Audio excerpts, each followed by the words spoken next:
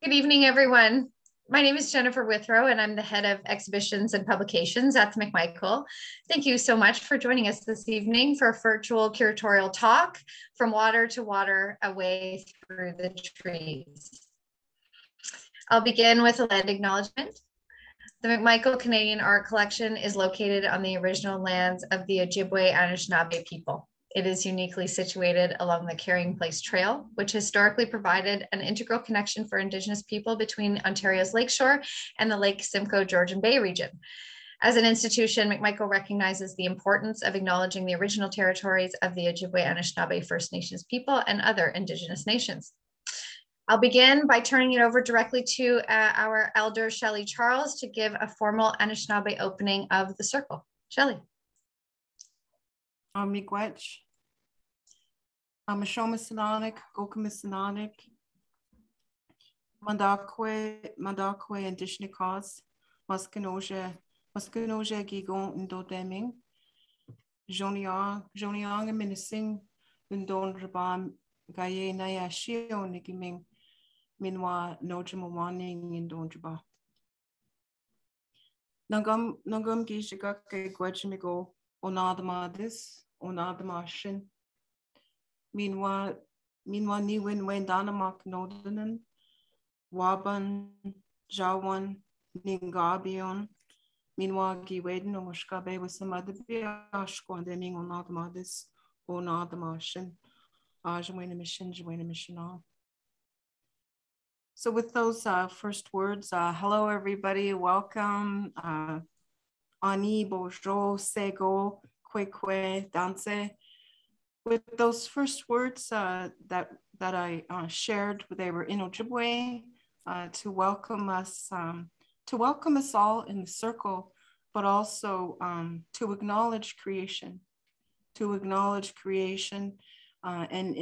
specifically the four directions and that movement, all of that movement of creation that has brought us here where we are today, sharing with each other, learning with each other.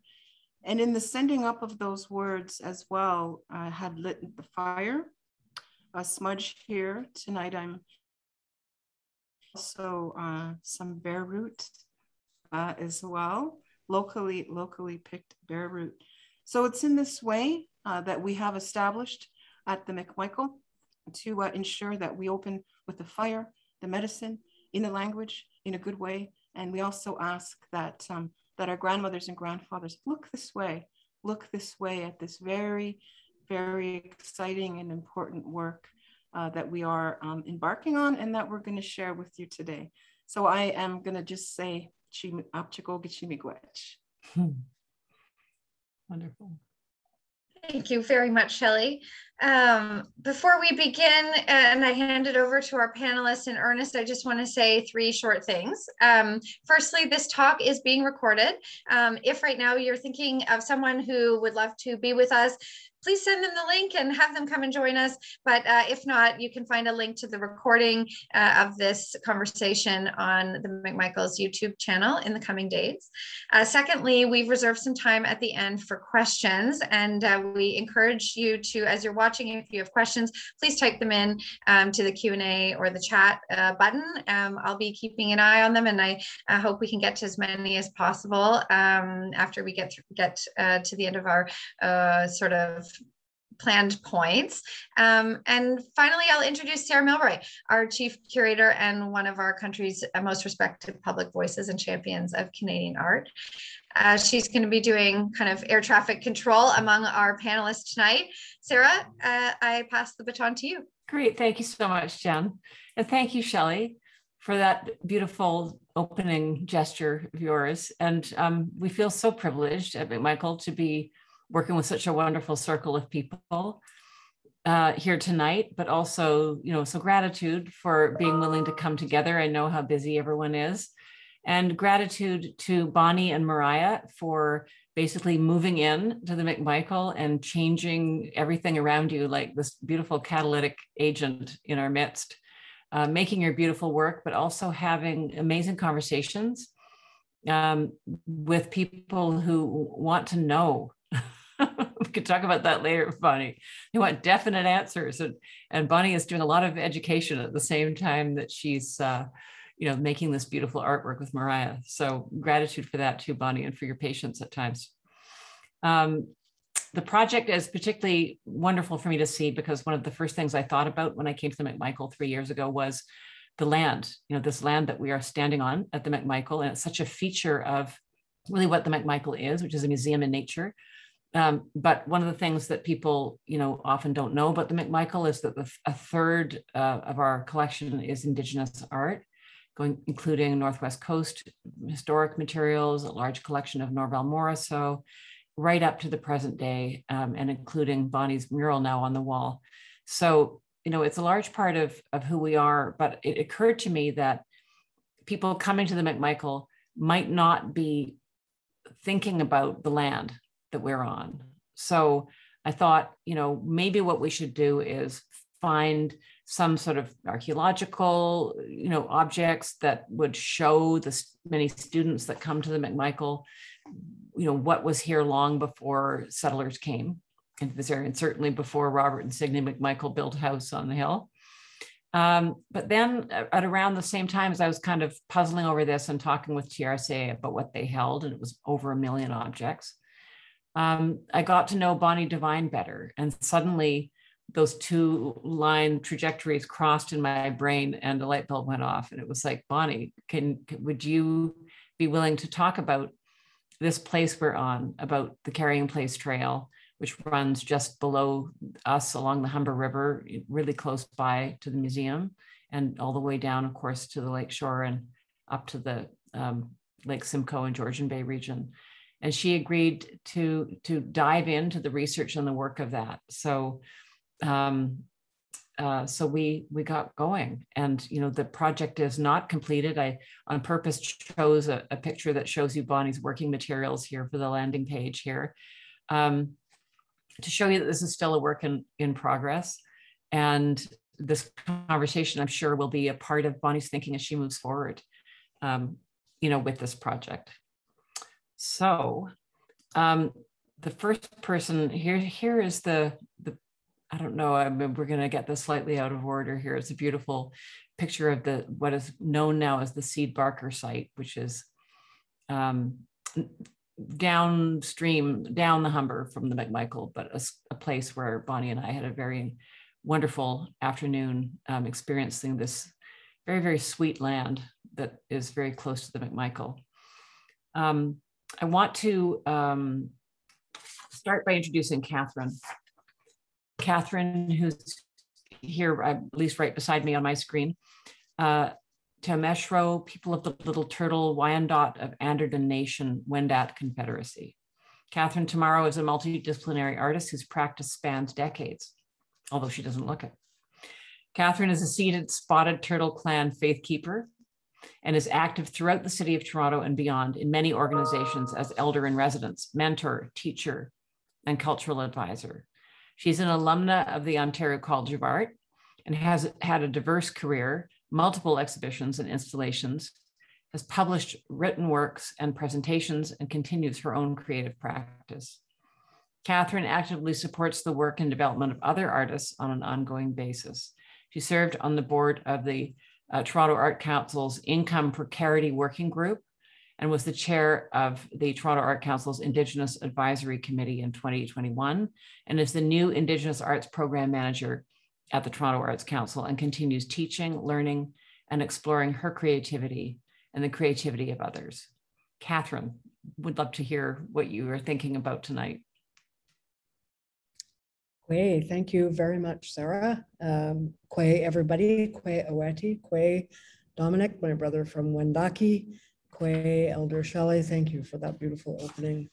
Kwe Bonnie, so wonderful to be in your presence again, and Mariah and everyone. It's lovely to be here this evening, and I'm very thankful to be asked. I'm going to just quickly introduce myself in Wyandot so that people get a chance to hear what that sounds like. So we say Tomeshra Ijatsi, Ndatajato, Ngya Awish Hati Yoronk, Wandat Ndi. So that basically means that I sit with the Small Turtle Clan, and I am Wendat. And the people of the little turtle, or as the linguist I work with says, a turtleite. That's kind of how it translates directly. I'm a little turtleite.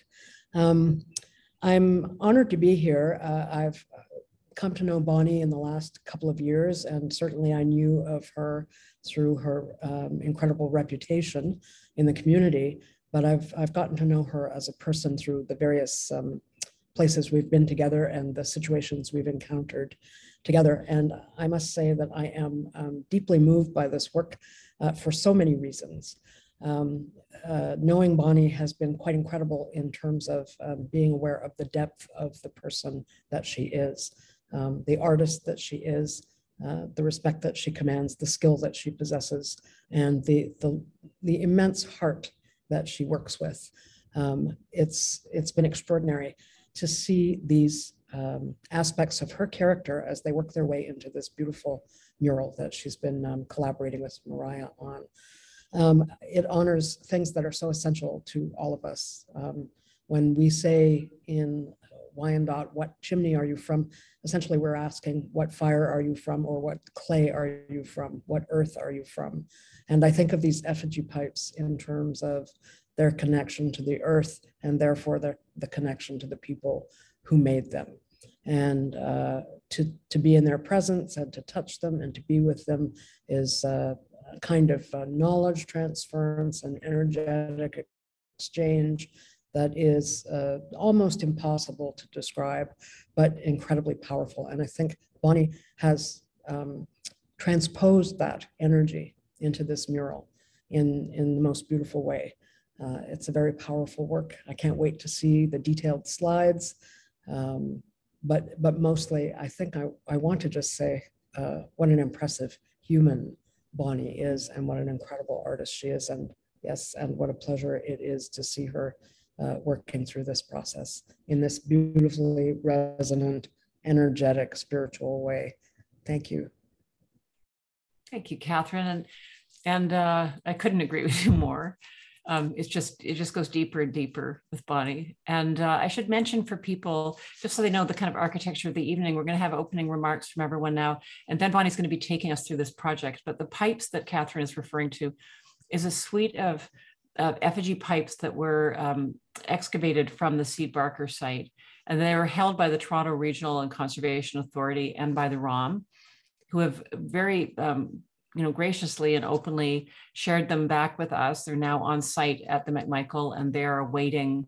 We had a wonderful ceremony, the participants that are here, bringing them onto the site of the McMichael, where they're now safely stored, and they will be in fact incorporated into Bonnie's work. So when Catherine's referring to the pipes, that's what she's referring to. But these wonderful faces that we see have their roots in objects that are not yet out on the wall, but will be soon, and that will be an incredible moment.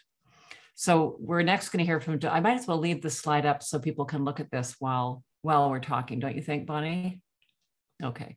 So Dominic St. Marie is a Wendat storyteller from the Wolf Clan. He has a degree in economics and is the land management advisor for the Wendake Kahan, which includes parts of Southern Ontario. Dominic, thank you for being with us. Well, Tiawank, thank you for having me here. He's also pinch hitting as a tech IT guy a few minutes before we went live. I have my moments. Very grateful. He has many powers. Yeah. Well, as it should always be, we all work to, we all strive to become better people. Exactly. Begins through learning everything we can when we can. Yep. Kuewiti to everyone who's watching. Hanaris kwayatsi, wandatindi wandakindare, yanaris kwayayokuta. Now, you may think that I speak weirdly compared to Catherine, and you'd be right, as I'm speaking the Wendat language, which we've spoken differently for almost 300 years now. Mm. So it led to us speaking a different way, and our language evolved in parallel. Now, it is a pleasure for me to be here, a pleasure for me to have been invited to try to work towards this beautiful piece. You know, rivers are crossroads. They are areas where people meet, where people interact, as they were the highways of yesteryears, and they still are to some extent now. And as I was invited here, I came to meet elders, knowledge keepers. But I ended up meeting, as we say in Wendat, Aye Yenha, sisters. And it was a great humbling moment for me to meeting those people, to enjoying this contact, to coming back to this old homeland of the Wendat, and to see that the people of this land still live by the values that the land taught us, as it taught them as well. Now, what Bonnie has created is basically a representation of all those relationships that we need to build, of all those contacts and those interactions with the land that we all are able to do at every single moment of our life. We may just take a moment and feel the power of the land. Mm. And it is, to me, the greatest honor of them all, to be able to say that I know, that I consider the artist that creates it, that creates such a beautiful thing, and that I may call her my own sister.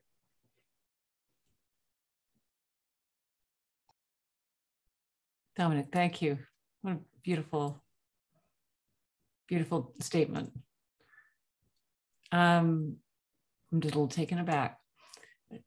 Shelley. Shelley Charles, who opened our circle today, is an elder and cultural advisor at the McMichael, and she's worked in the GTA since 1983 in various capacities, including Executive Director and Dean, Indigenous Education and Engagement.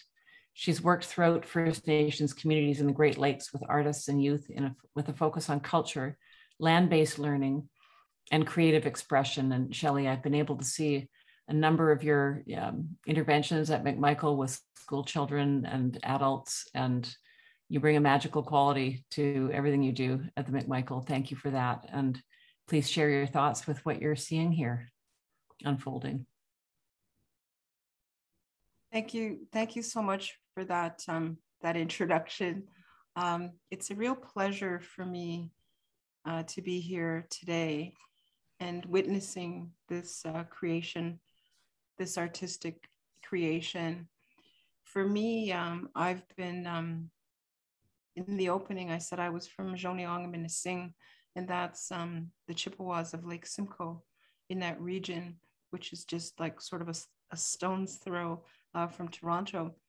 But for me, I felt like this piece here reminds me of, it's connected to, as Dominic said, the meeting of each other, the re-meeting of each other, and coming together in a circle when we welcomed the pipes to the McMichael. For me, it was very, very organic in this way. Over the years, I've worked with a number of elders in the community, and we have developed a narrative and story and worked with research on the connection of these waterways. So it felt like full circle as well. Mm-hmm. As you said in the introduction, Sarah, I was executive director at the Association for Native Development in the Performing and Visual Arts for a number of years, a long time ago. And it was there that I met Bonnie. And Bonnie was had submitted some work for one of the first art shows that I curated and co-curated as a team.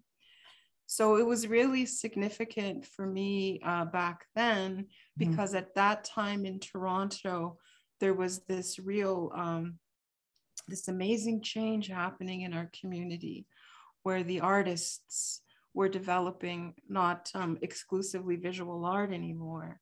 There were musicians and storytellers and writers and performers, and everyone was involved in this the creation of these just innovative works of art that told the story of our history, and was really interesting for me because I am from this region, so born and raised in this region, and I'm related to many people here that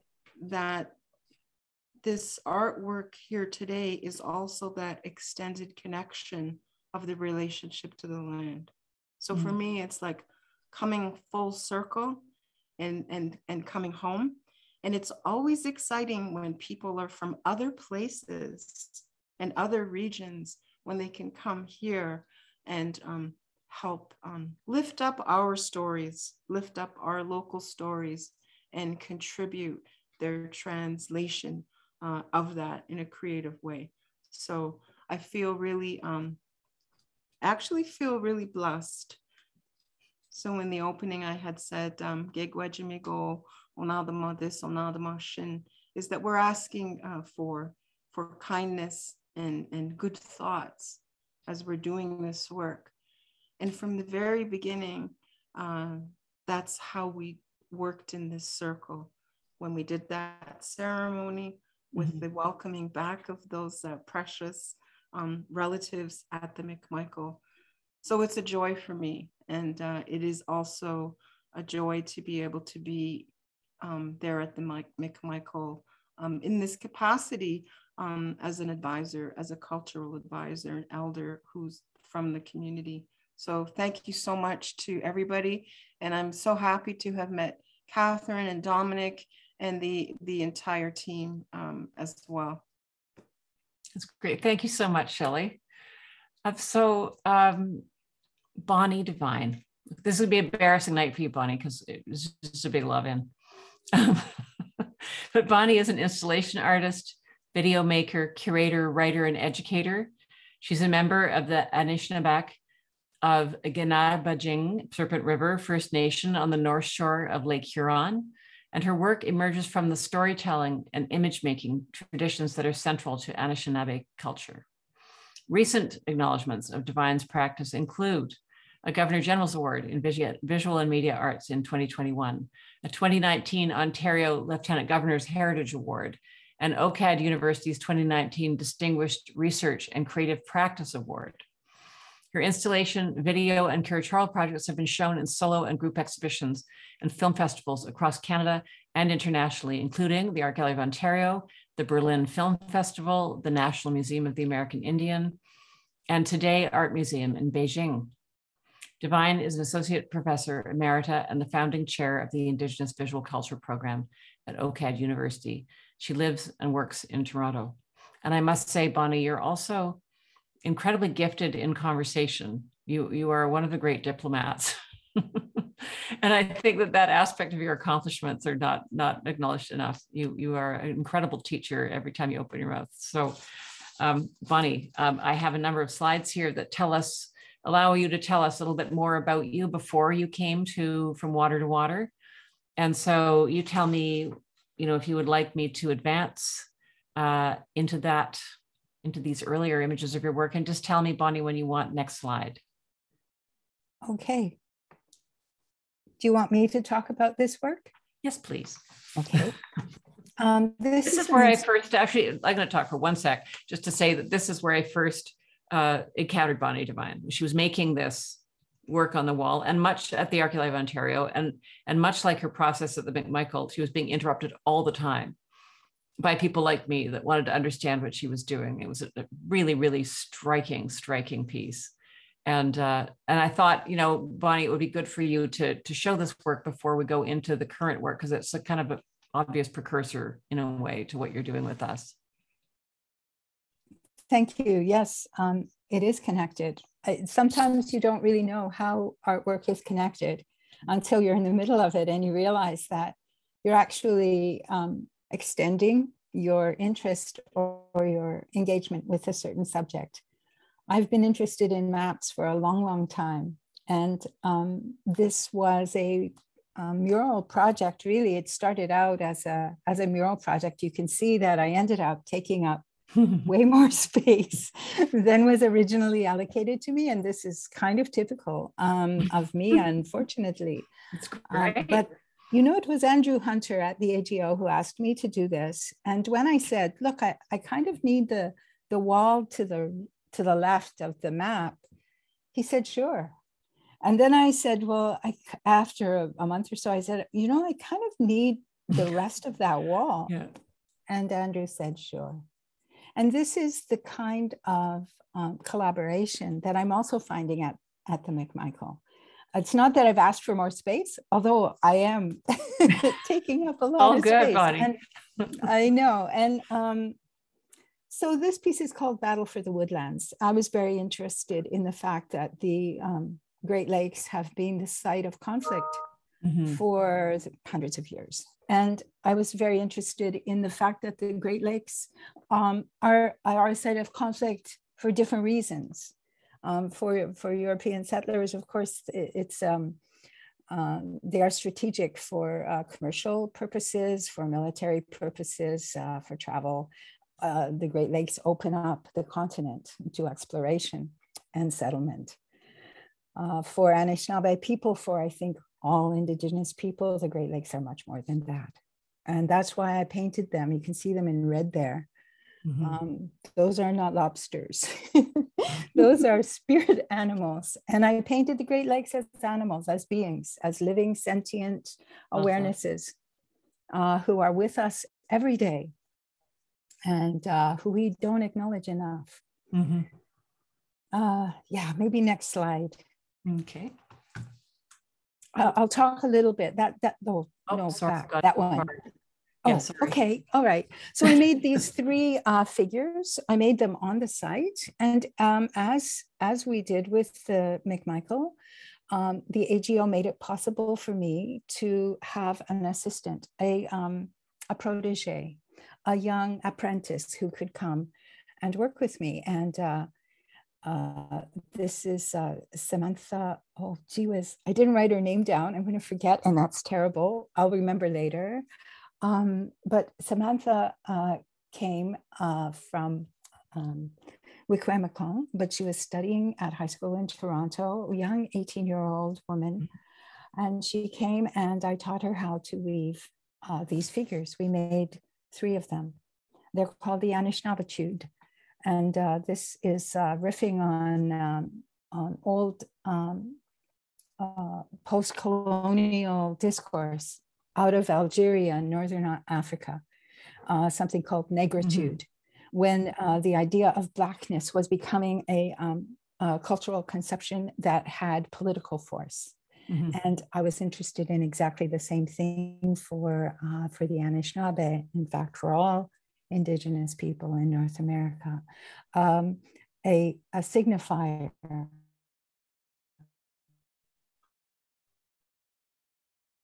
of our intellectual and physical strength. They are still here. Next slide, please.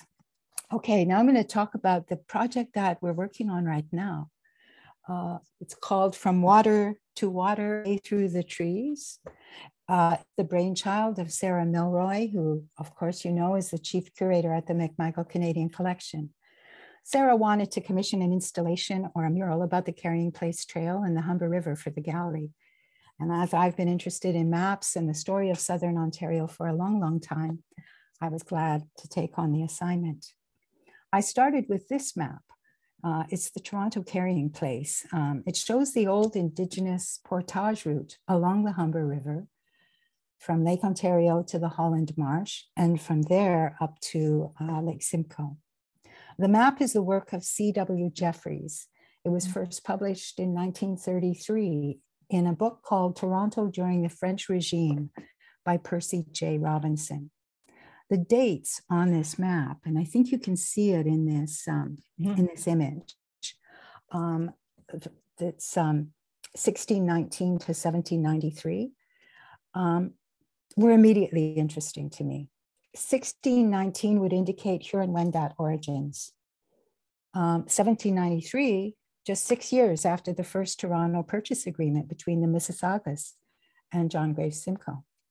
If Jeffrey's dates on this map are correct, the trail was in active use by Indigenous people during one of the most turbulent and bloody eras in Ontario history.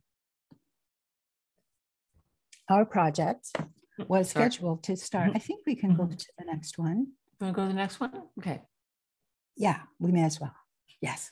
Our project was scheduled to start in spring 2020, but was interrupted by COVID-19.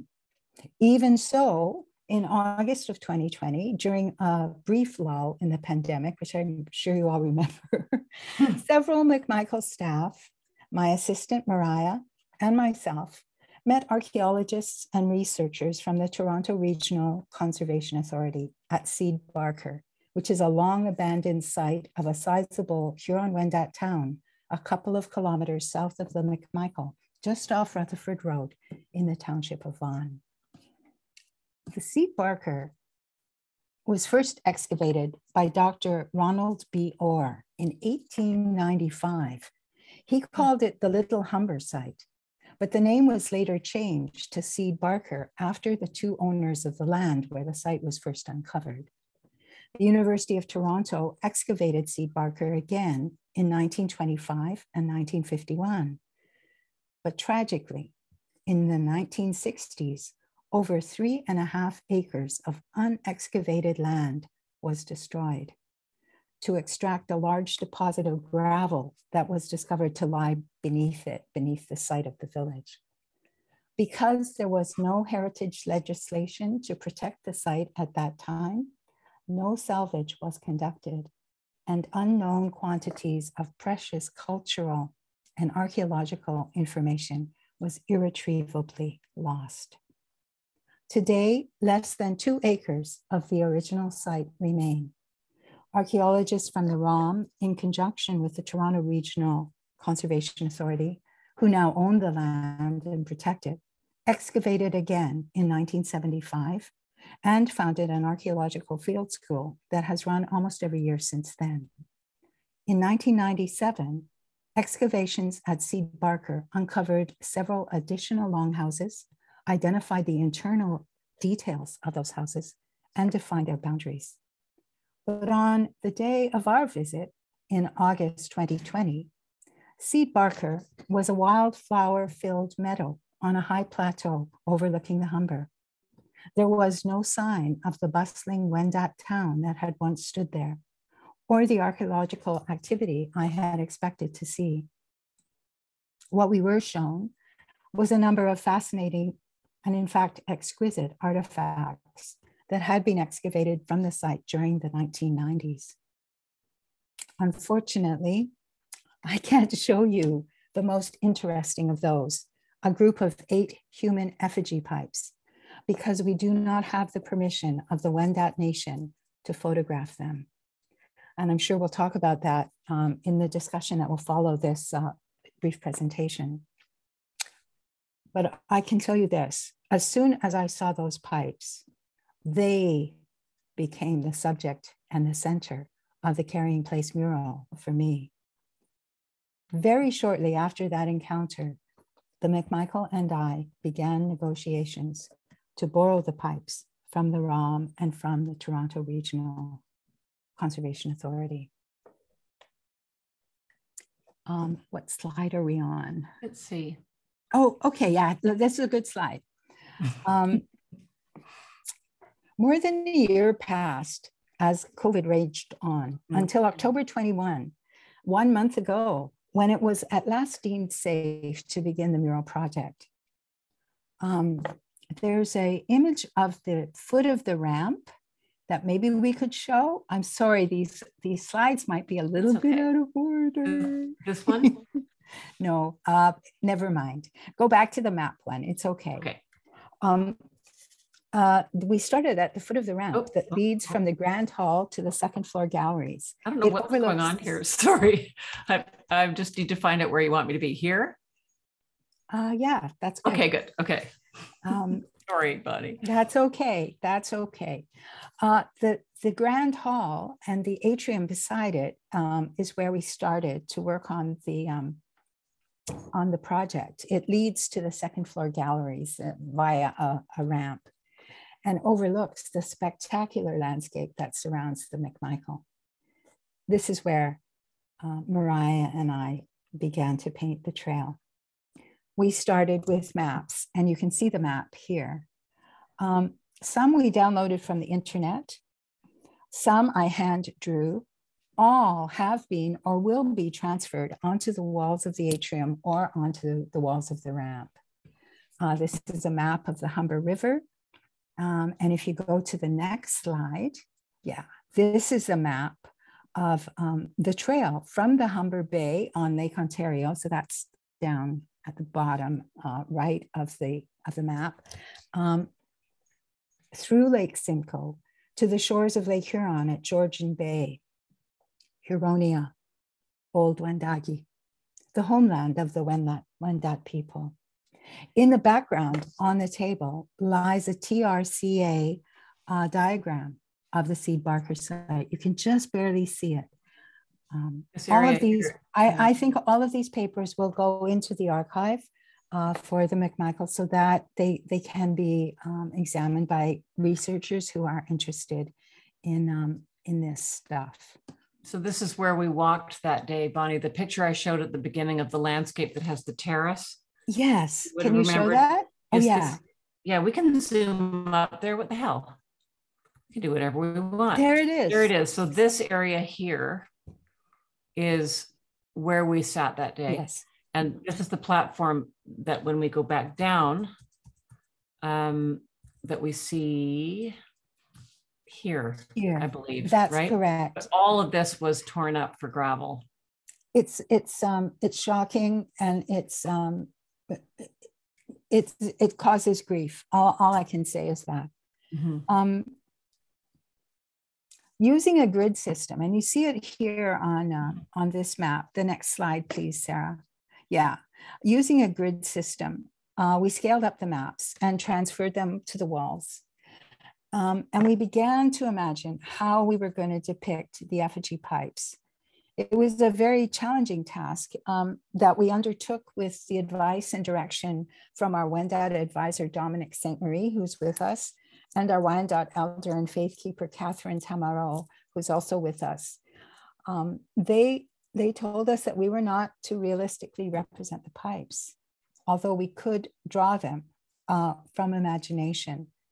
And we were asked to put them in a stone canoe. Here's my idea of the final rendering. And if you can go to the next slide. There. This is a very rough drawing, but this was the very first time that we began to think about how we could show the importance and the beauty of these pipes without actually depicting them.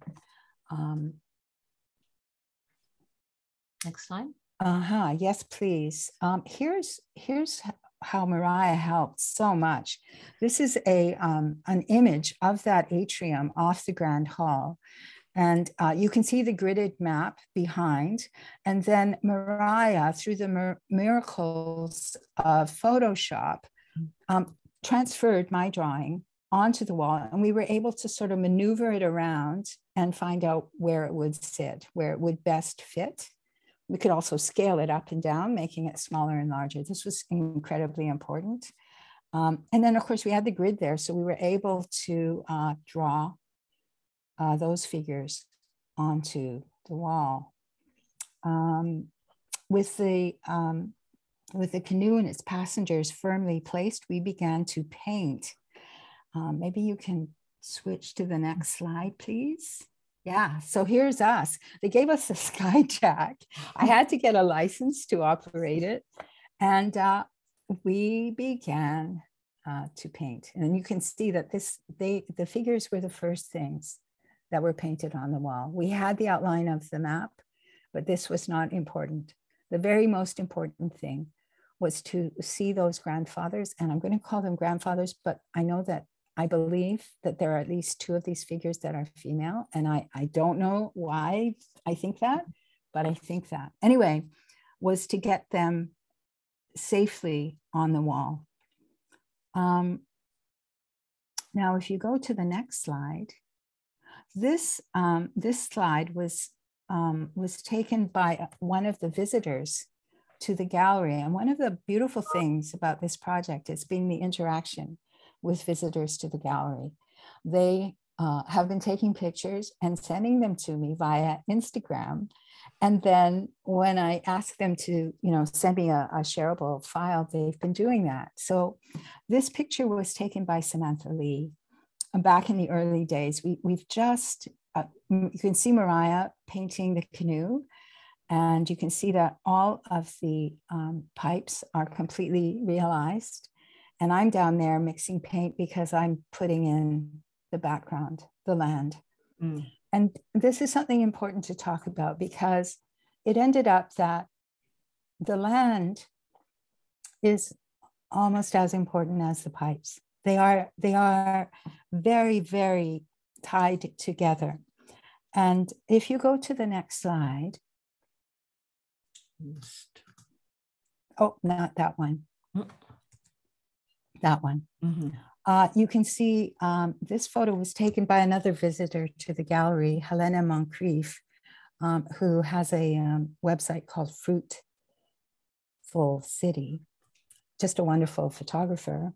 She did use a bit of a filter on this, so I can't claim that it looks exactly like this, but it's quite close. And we ended up painting the green belt around the Humber. And as I was painting that, I realized that this is my land acknowledgement. This is what I mean when I hear that land acknowledgement in words. This is for me what a land acknowledgement looks like in paint. So thank you, Helena, and thank you, Samantha, so much for sending me those beautiful pictures. If you could change to the next slide, please. Mm-hmm. Not that one. Mm-hmm. The next, that one. I don't know why it's jumping forward to. My apologies, Bonnie. It's okay, no problem. Once the main space was painted, we began to move up the ramp. In homage to Shelley, Charles, Mariah, and my Anishinaabe ancestors, I painted a version of the canoe as the ancient ones might perhaps have drawn it, as a pictograph on a cliff face. Mm-hmm. And the next slide, please. Most recently, I made this picture of a wolf. Oh. It's one of Marianne Barkhouse and Michael Belmore's sculptures of wolves on the McMichael grounds. Are you finding it? I'm trying to find it for some reason. There. So that's sorry. it. Yeah. That's it. The wolf is pointing the way up the trail. He is the first of 3 homages we will make to our wonderful, dear, lovely advisors before we finish this project. This one is for our Wendat advisor, Dominic St. Marie, who is a member of the Wolf Clan and whose guidance and support has been so important to us. We have plans for additional components, of course, most of which, though, we're not quite ready to share yet. But Mariah can tell you about a personal aspect of the project that she's been working on. That's my presentation. Bonnie, thank you so much. And this wolf, can you tell us, Bonnie, about the where this wolf is located at the McMichael, because it also is part of our history of our collection as well. Yes. Well, Michael Belmore and Marianne Barkhouse made a series of bronze cast wolves. They're life size, and they're just as you approach the front doors of the McMichael. They're situated in a beautiful grove of trees. And I just knew I know both Michael and Marianne. And I knew that I had to include one of their sculptures in this project. But I also knew that Dominic needed to be placed here. He's at the wolf is at the beginning of the ramp, and he is pointing the way up to Old Wendake, which is on Georgian Bay, and it just felt like that needed to be there. It's interesting. It seems to be a wolf thing happening at McMichael, because there's also the John McEwen wolf flame cut steel near the entrance to the institution. Yes. And then in about a year and a half from now, we're having a show of the artist Dempsey Bob, who's tall tan Tlingit from the north coast of British Columbia. And he too is Wolf Clan. And I think his exhibition is going to be titled Dempsey Bob Wolves. So the beat goes on. So thanks, Bonnie, for that. Mariah. Okay, so we haven't heard from Mariah yet. but Mariah Meawasige is an Anishinaabe settler and a creative person from the northern shores of Lake Huron. Her practice specializes in graphic design and illustration, but she will follow a story into whichever media fits best. Mariah has been freelancing since 2017 and creating work alongside individuals and teams at various companies and institutions across Canada and the US. And her love of storytelling and guides her exploration through temporalities and place, mapping memories and building relationships through visual communication, and also sometimes using her bicycle as an instrument of knowing, as we will now discover. Mariah, please tell us what you've been up to on your bicycle. Yeah, thank you, Sarah. And thank you, Bonnie and Dominic and Catherine and Shelley. I've been lucky enough to have been working with Bonnie on sharing this story. And part of my contribution to it is this bike ride here that I took right at the tail end of the season on the 27th of October. I biked, it was about 54 kilometers along this path here that you can see up the Humber River and sort of along a portion of that Carrying Place trail. And along the whole way, I used a GoPro for the first time, which was really exciting. And I took a video, and that's going to be a part of the mural. It's going to be embedded in the mural itself. So to me, when we're talking about acknowledging the land, to me, I think to acknowledge the land is to listen to it and to respect it and to carry its story in a good way. I think to listen to it is to be on it and to be present with it, to respect it by recognizing and sharing my gratitude for it, and also for the people who came before me who have also cared for it and respected it, and to carry its story by creating space for its voice and its memories and in things like this, and through an ongoing kind of gratitude and open conversation with it.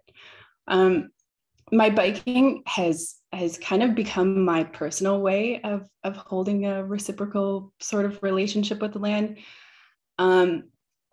It's my way of kind of actively engaging with the green spaces that we have here in the city. And it's my way of grounding myself as well, especially in a place that's constantly going at full speed. It's really nice to get a chance to kind of slow down and just be present. So I'm really grateful to know that way of engaging with the land. I don't think that I've always been able to do that in the same way.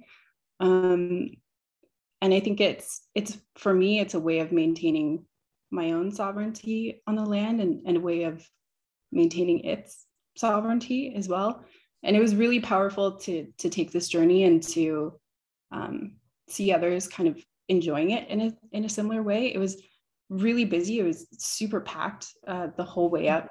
All of the trails, it's kind of separate trails now. It's not all one big one. So I got a chance to see a lot of different trails going north up the Humber, and all of them were just full of people and dogs and kids and bikes and rollerblades, and it was great, and it was a beautiful fall day as well. So but it was really important for me to see the trail being used, and to know that the trails and the Humber itself is still a beloved part of our landscape here. And it reminded me that this work and what we're doing here is so much more than a GoPro video or than a mural. It's a continuum of story. It's storytelling, and it's giving that voice to the land. So really excited to share that with everybody. I'm not going to be sharing it here today, but this is the trail that I took going up. It's wonderful. And is there another slide after this? I think there is. Here it is. So, yeah. Mm-hmm. I mean, I think the thing is, it's just obviously such a natural, it still is such a natural artery that people move along. And it must have been very moving to see that.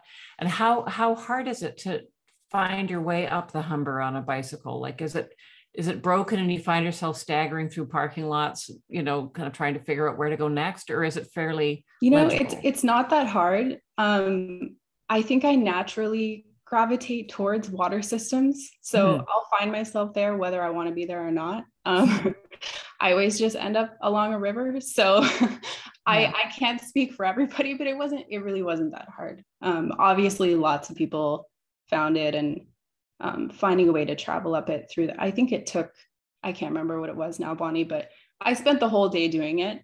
I'm sure I could have done it quicker, but I wanted to and I think there's spots where the river goes underground, doesn't it? Yeah. Remember? At various places. Yeah. Yeah. So and changes. A good detective. You can see how it fits with the kind of changing contours of the land now, but the resiliency of rivers is always gonna find a way, right? So it gets pretty tiny at points and pretty huge at some other points, but it's always there. I can't wait to see your video. Thank you. It's good. When do you think you'll have that? When is that going to be? Just so people that are watching will have a sense of when all these different elements might be there. Of course, it's more fun to come again and again and again and see it in process. I don't think we've got a chance when we're going to put it up yet. Yeah. Yeah, I don't think we can get it soon. Yeah. Soon. Wonderful. When we get the TV up there.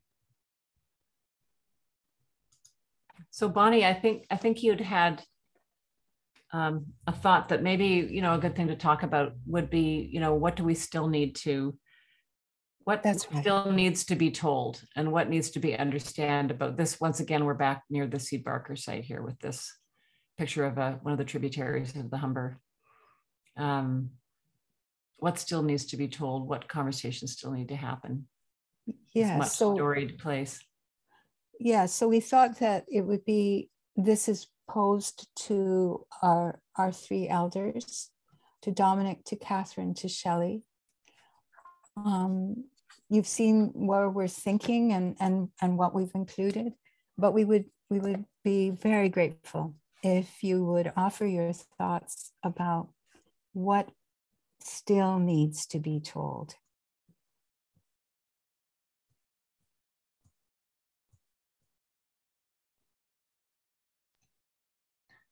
Well, what still needs to be told? I mean, there are so many things that can be told. But from what we've begun here, from what you created, Bonnie, I believe what needs to be told is to proliferate, to share what has begun, to make sure that what we have started, this discussion, this circle that is now back together, simply grows, includes us all, not just us as First Nations, but also everyone that lives and share in this land. And this sharing, this understanding of the area, it makes us better. It makes us truly understand what the land acknowledgement that is becoming ubiquitous means. We should incarnate that through our love of the land, through our respect of everyone that was here before us, through what has been done before us. And this may guide us in all our future decisions, in all our future conceptions of this world. Whenever our actions are geared toward a single objective, towards a common goal, but towards this vision that may animate us, that is when we can create something that is better for all the 7 future generations. And it comes from this discussion, from coming together. No one can actually plan the right thing for the 7 future generations. But then again, everyone can, as long as they work and listen to each other. In the present. Mm-hmm. Mm-hmm. Catherine, what are you finding yourself thinking about? Thank you. I think so many moving things have been said and so many moving things are felt while observing the pieces of the mural that we've been able to see so far. And I think of the Carrying Place Trail as a continuum through time. And I very much relate to Mariah's sentiments about the land and land acknowledgements. But I think for me, the vessel that is containing the pipes is a beautiful healing vessel. It refers to the peacemaker's canoe. It speaks of peace. It speaks of holding these precious objects in a beautiful way, in an enlightened way. And I use that because of the references to the shiny quality of the peacemaker's canoe. And so for me, I see it as a healing journey, a healing vessel, a path along the continuum of time that will help us to mend our wounds. And when I say wounds, I also refer to the wounds rent in the earth through the process of excavation, which I think is something that perhaps we don't address enough in our conversations. The earth is a conscious being, a deity, if you will, a presence, the mother that sustains us all. And I think about the constant withdrawing of these sacred objects as in much the same way as I think of the withdrawing of the bones from sacred ossuaries. They're part of the earth. We're part of the earth. Those rents, those wounds in the land need to be healed. So this depiction for me is kind of like an activation toward that healing. And I think it's beautiful in that way. And I also think it's very numinous in that way. I think it activates the psyche to move through the process of that healing or into that healing space. And also allows healing between the peoples, between the peoples who are involved in this project in terms of referring to the Anishinaabe and the Wendat. I think it will help to heal our rents, our wounds. We've, all of the people in Ontario have been through a great deal of turmoil and strife.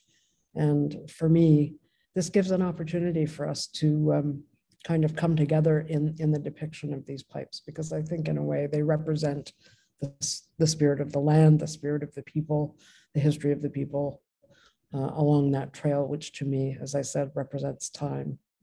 So we have this beautiful vessel of journeying through time and space, which contains the heart of the land, which runs along river spaces. It's just so rich in terms of its symbolic quality, but also I really feel that it is like an activation itself toward healing. So what more needs to be happening, or what part of the conversation hasn't happened, or where can we go from here?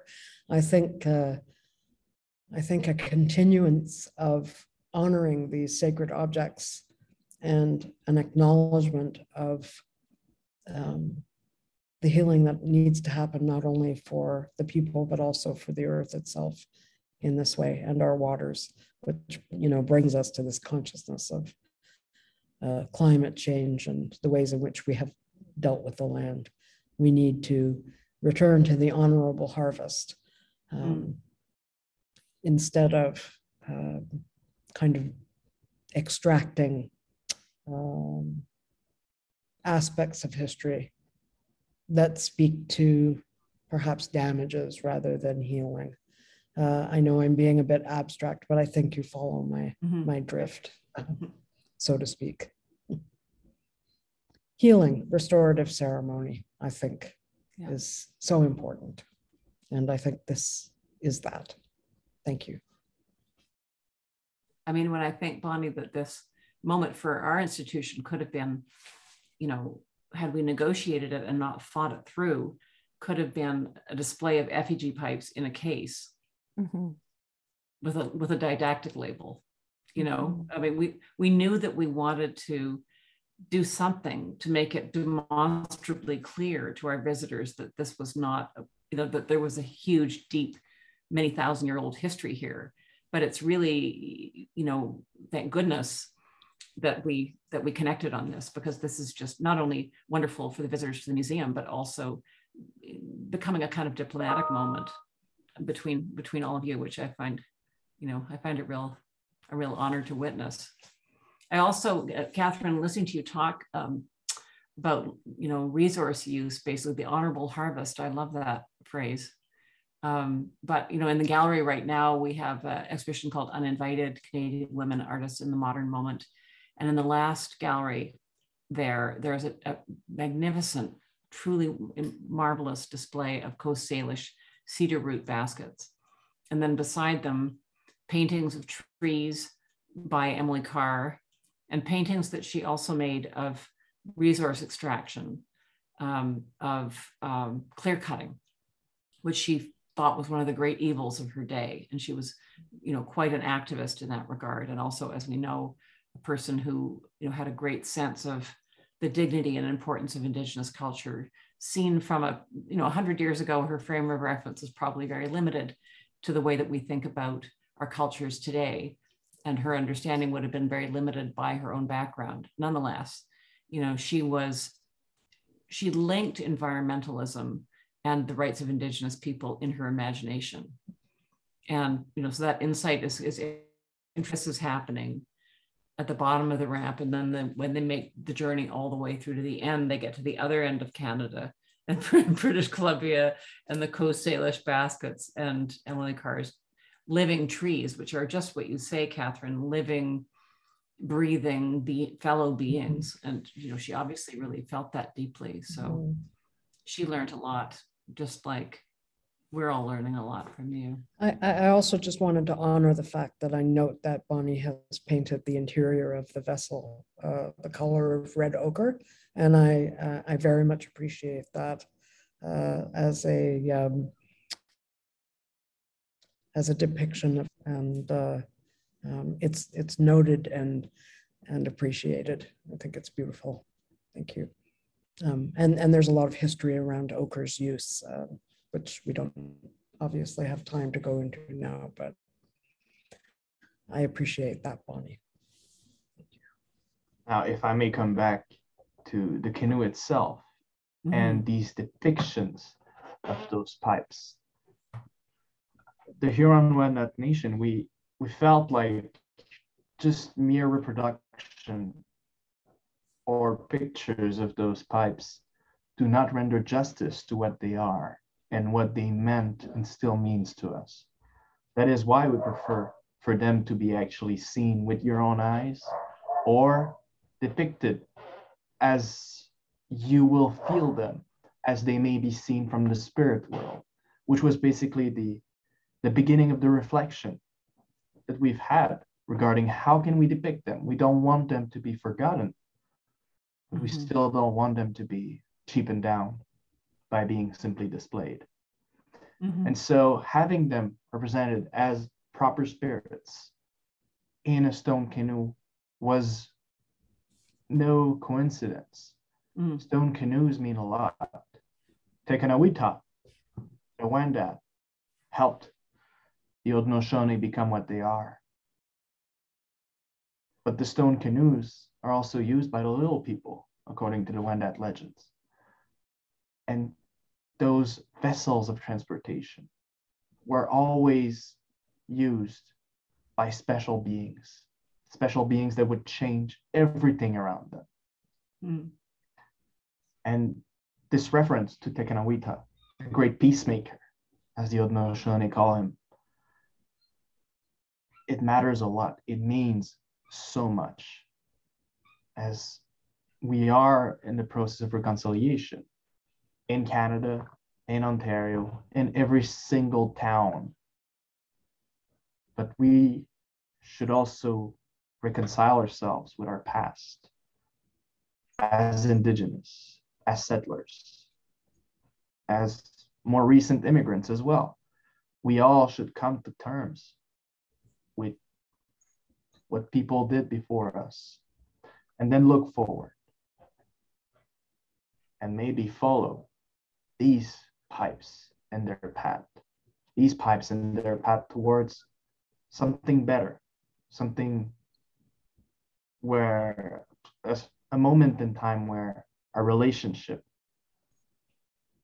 is better, where we are healthier in the way we deal with who we are, with where we're going, and we truthfully work towards this better tomorrow. And that is, I believe, one of the better representation that we can give, and the best possible vessel for those beings. Mm-hmm.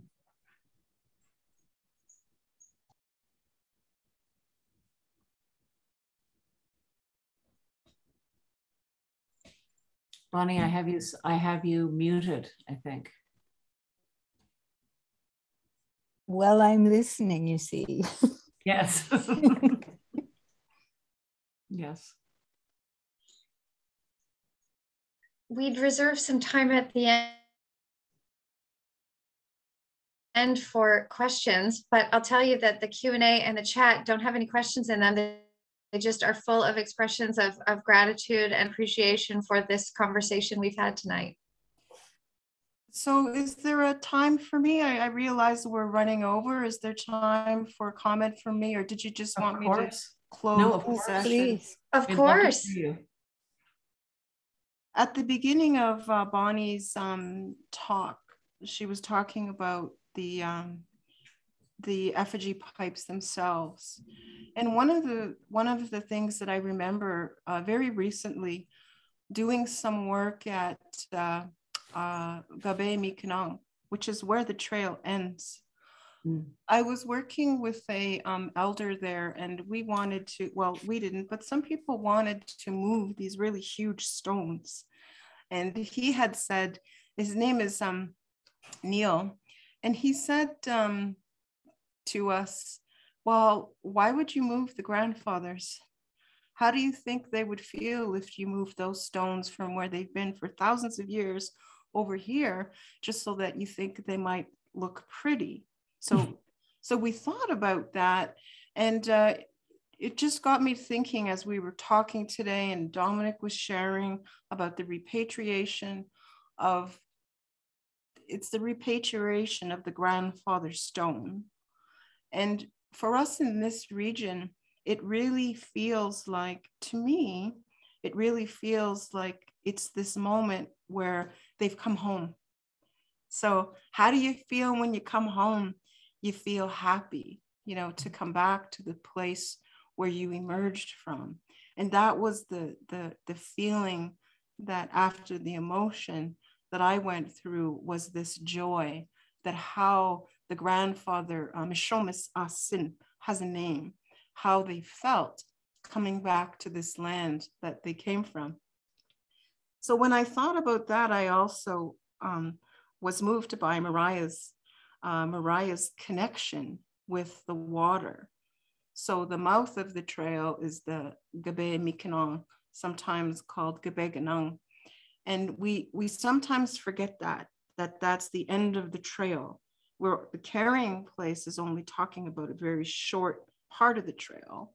And we have some of those maps, by the way, interestingly enough, from a French explorer as well. But when we think of where the trail starts, when we think about where are we going next, where the trail starts there in Joniong, Minising, and the trail starts in Manadogame, and it starts in Chiminising, and it's Mjikaning and Kuchiching, and all of those names are their relationship to the water. So when I'm thinking from water to water, then it would be really good if we could also recognize the communities that are here and that have been living on this along these rivers and which some people used to call the mighty Humber, but along these waterway systems for thousands of years, coming back and forth. And those relationships, even today, that's what we called our communities. So it's, to me, when I'm thinking about it, I'm thinking like there's no accident that the language, our language is Anishinaabe, Mowin, is written on the land. So when we think about that, and we think about the names, even Toronto, Minising, and Ajoniang Minising, Lake Simcoe, and all, and when we think about it that way, it's this journey of the water, but it's also talking about the people, where those people traveled from, back and forth, and with such fluidity, much faster the whole day. Well, it was even much faster than that we traveled along the waters.